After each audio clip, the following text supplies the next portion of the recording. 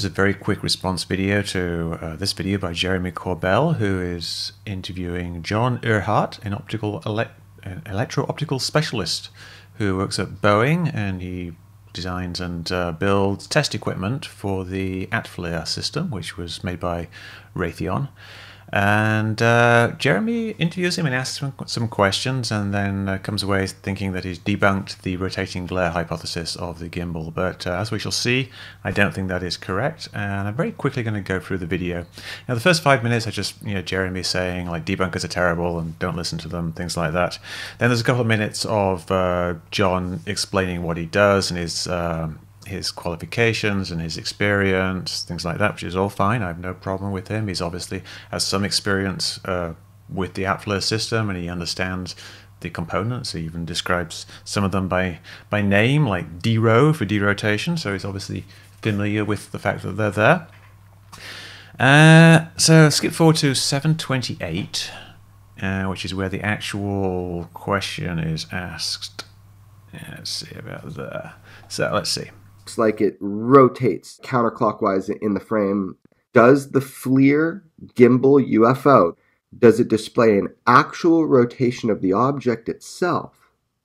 Or is that an optical illusion caused by the derotation mechanism within the ATFLIR pod? All right, so first of all, this is Jeremy asking kind of the wrong question. It says, is it caused by the dero mechanism? And just the derotation mechanism by itself obviously isn't going to do that. All a derotation mechanism does is rotate something. There has to be something that makes the glare actually rotate separate from the horizon. So the derotation mechanism, if all we're talking about is the derotation mechanism rotating things, it rotates the entire scene, so everything in that scene will rotate the same. Question is, how do you get something that rotates the glare relative to the horizon? So he's kind of asking the wrong question, and I think it kind of leads John down the wrong path in giving his answers. So let's see what he says. The way the dero works, it's going to spin the entire scene. What it's doing is it's spinning the scene so it doesn't look like it's spinning. It's actually counteracting the effect of when the gimbal's tracking it. Yeah, that's perfectly correct. The reason for the derotation mechanism is that the camera itself has to rotate because of the way it's gimbal mounted for various reasons, and that rotation would make the horizon look like it's at weird angles, and so they have this derotation mechanism that puts the horizon back where it should be. So it actually doesn't look like anything is rotating. It actually looks like the horizon is steady. This comes into play when the camera is tracking from left to right, because if it's over here, it has to be a certain angle, and it's over here, it actually has to kind of rotate all the way around, and I have videos explaining this. So that was correct. And the thing's rotating. So when you look at that video, the target is rotating more than the scene is. Right, so he's saying the target is rotating more than the scene is, and this is kind of like, I think, a bit of the misunderstanding.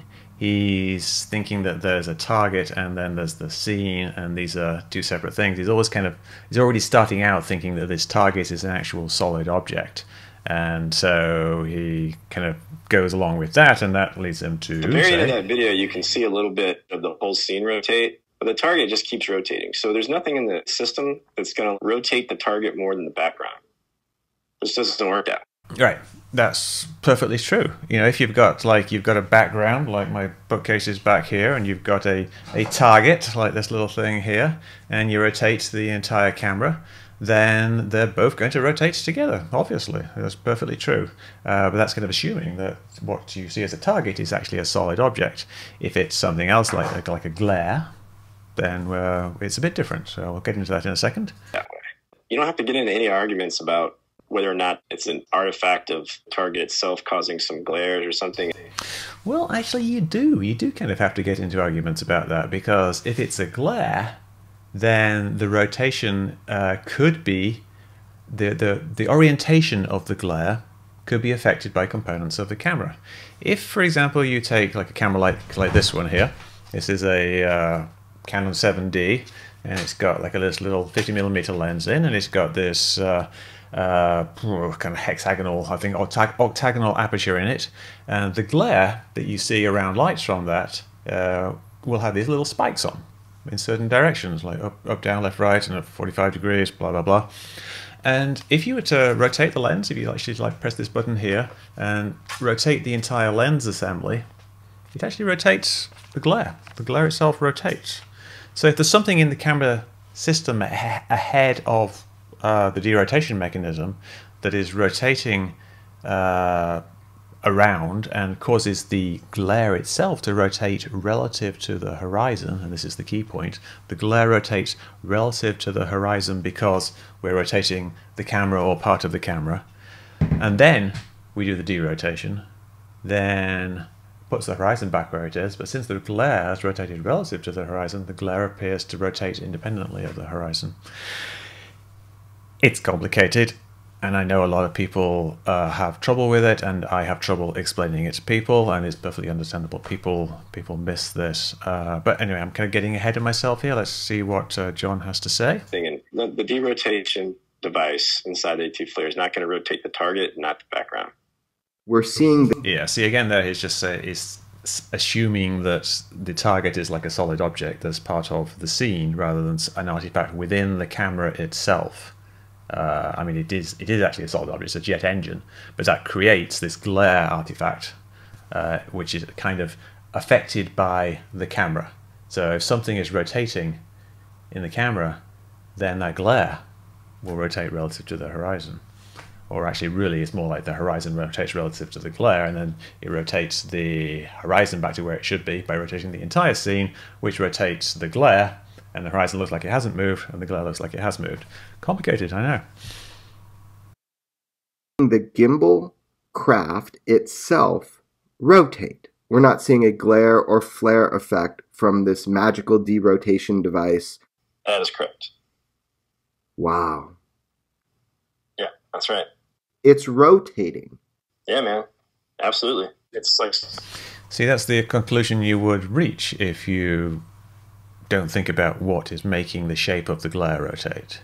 Why does a glare have a particular shape? Now, if a glare has some kind of diamond shaped, it could well be because of a diamond-shaped aperture, or it could be because of the sequence of mirrors it goes through. He talks a bit about steering mirrors earlier.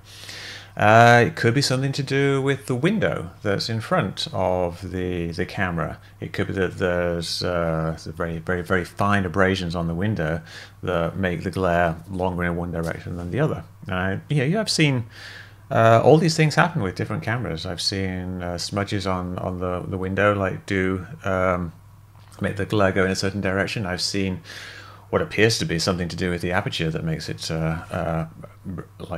be oriented in a certain direction. So these things do happen. You do get shaped glares. Glares are not just uniformly like round blobs. Quite often they have spikes, like up, down, left, right, just like the gimbal has. If you look at it closely, it has these axial spikes that go like that way, and then a longer one that way along the long axis of the saucer.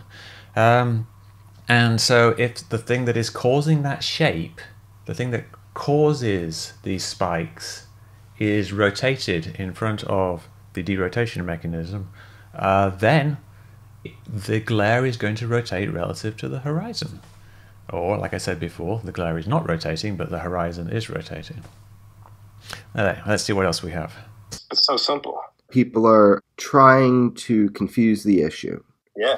And I'm not trying to confuse the issue, but unfortunately it is confusing. So you can't just simply say, oh yes, the derotation mechanism rotates the entire scene, therefore the object could not rotate independently of the horizon. Yeah, I did a whole video on this. It's this gimbal UFO. Why does the gimbal rotate? Why does the glare rotate when the horizon does not? I can append this to this video, but I tried to explain it there. But like I say, it's understandably difficult to grasp, and I think John is perfectly capable of grasping it. Obviously, he's a technician who understands these things. But I think the way Jeremy has explained it to him has kind of left him with like a simple understanding of what the issue is. And so it's really, really Jeremy's fault here, I think, unfortunately, not really communicating the actual explanation to John. But let's see, what else do we have? Those arguments don't matter. This is a mid-wave infrared camera, right? So it's looking at between like 3 and 5 microns. That's the wavelength of the radiation. That's 3,000 to 5,000 nanometers. You're looking at the background and the same wavelength that you're looking at the target. That's what's important. The whole scene. You're seeing... I'm not sure that's really important. I mean, it's just saying that it's just a single picture. It's a single image, and it's just light coming in. It's like saying, you know, oh, this hand here is getting light at the same wavelength as the bookcase back there, so they're part of the same scene. I mean, yeah, that's true, but it's not really that relevant. It's just kind of a more technical way of saying it's just a single image. So, not really that relevant. The same wavelengths of energy from the background as you are from the target. Okay, it's just a different amount of flux. How many photons per second are coming in? That's all. It's different between the target and the background. Brightness, so, different brightnesses. Regardless of if it's reflective or refractive, it's going to change the background and the target the same. So just think of a mirror of a flat surface. It's like just going on about most likely essentially the same thing, how a derotation mechanism rotates an entire image, which is understood. And we're not saying the derotation mechanism causes the object to rotate independently of the background. It's already rotated independently of the background, or as I keep saying, the background has rotated and the glare hasn't rotated, so you have to rotate the background back, and that rotates the glare. An all-reflective design, because that's way, way cheaper. Yeah, but this argument doesn't hinge on whether or not the dero is all-reflective or refractive. Nope, not at all. It could be all software-based. It's attempting to argue something that's irrelevant to the case. It's interesting because he says it's a strawman argument, which is exactly what we've got here. Like Jeremy is presenting this strawman argument, is the derotation mechanism causing this to rotate independently of that? But that's not the actual argument. It's like a easy to rebut argument that you put up, which is like what a strawman argument is. It's something that seems like, you know, is easier to attack. I'm not sure if that's a strawman argument. They're not normally anyway. But let's carry on. Because the object would never move independently of the horizon based on this. If it was an object, no, it wouldn't. If it was an actual flying saucer, then rotating the camera isn't going to do anything. But if it's a glare, with the shape of that glare is affected by components of the camera that are in front of the derotation mechanism, then yes, it will actually rotate. It will appear to rotate. This system.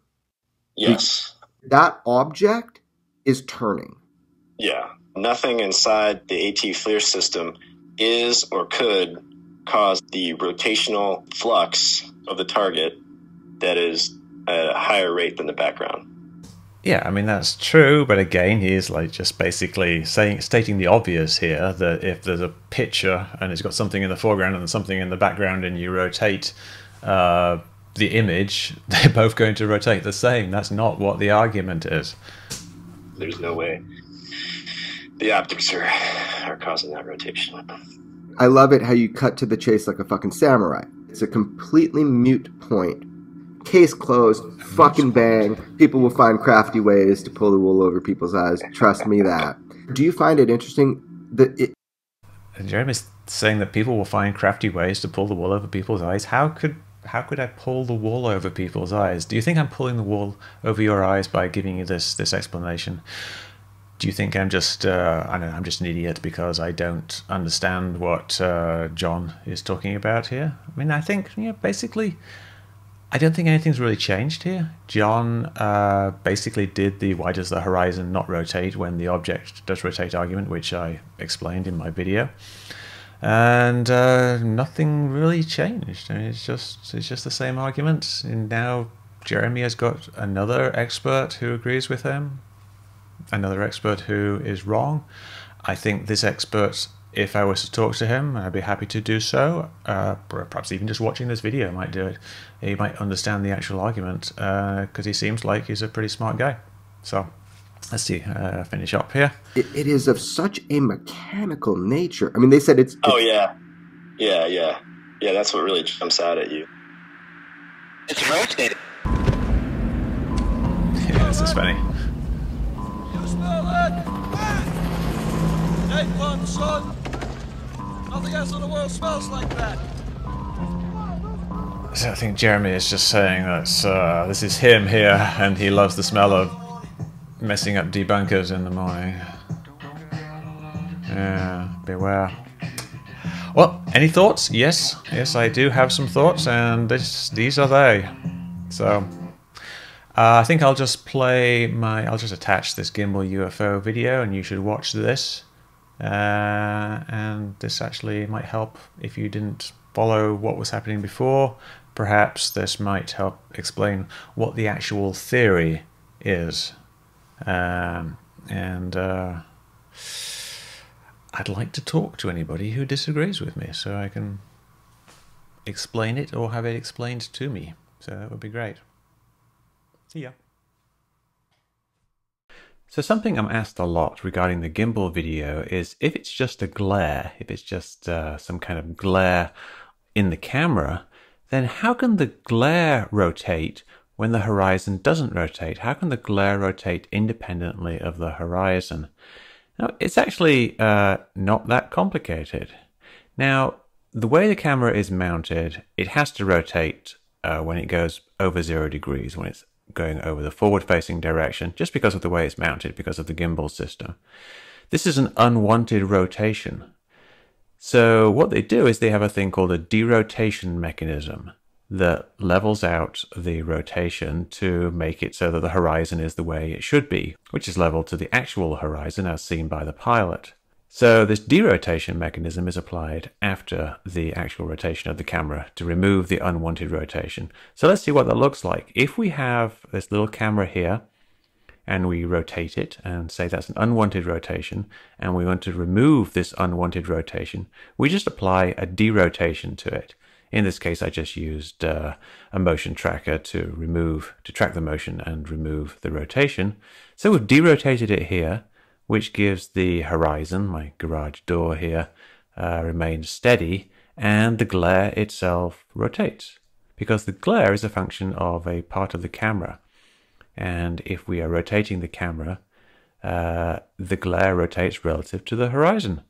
And so if we then apply this derotation to get the horizon steady, the horizon doesn't rotate, and the glare does rotate. So that explains what's going on in the gimbal UFO video. The glare is rotating because the camera is rotating. The horizon isn't rotating because they don't want it to rotate.